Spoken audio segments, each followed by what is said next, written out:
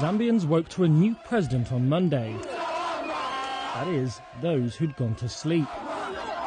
Many supporters of Hakainde Hichilema partied in the early hours of the morning after the opposition leader won Zambia's presidential election with a landslide, according to Electoral Commission results. We, the children of Zambia, we will now have freedom. The Electoral Commission said Hichilema had secured over 2.8 million votes, compared to incumbent Edgar Lungu's 1.8 million. That's with all but one of the country's 156 constituencies counted. Lungu complained on Saturday that the election was not free and fair.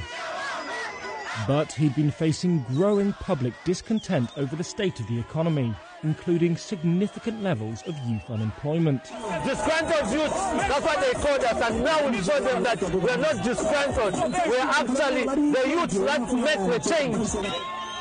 However, celebrations in the capital Lusaka may be short-lived. Zambia is in dire financial straits. In November, it became the continent's first sovereign default due to the global health crisis, after failing to keep up with international debt payments.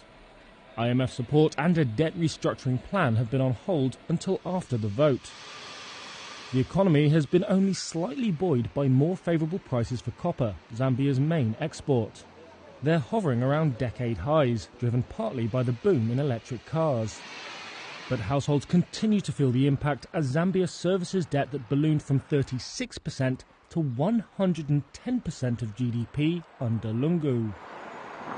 Zambians and investors will now be watching to see if Hichilema, once CEO of an accounting firm before entering politics, will have more success in balancing the books.